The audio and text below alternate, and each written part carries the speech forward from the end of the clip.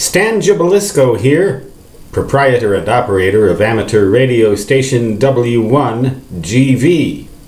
Da-da-da, da-da-da-da-da, da-da-dit, da-da-da-da. Here to ask you a question.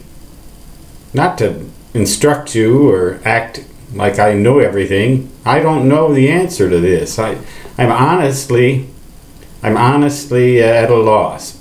The question involves stringing an antenna between a couple of trees, and the antenna itself runs through a couple of more trees that are in between the two end trees. I believe it's a 40-meter dipole. The wires run right through those trees. So the leaves of the trees, presumably they are leafed trees, will make contact with the wire.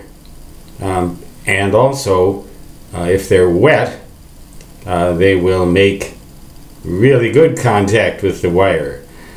The idea, though, I've never had a problem with trees interfering with the performance of an antenna at high frequencies, provided that the antenna wire is insulated.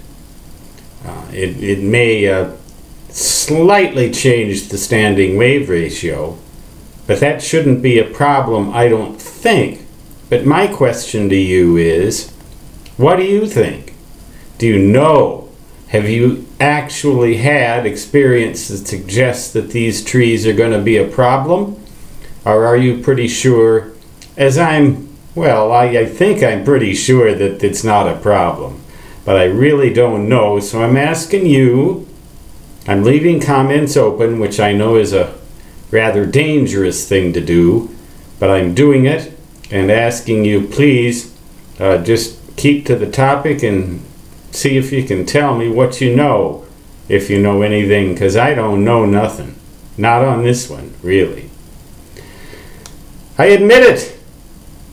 I am an ignoramus in many respects. Stan Gibilisco signing off. Until next time, so long.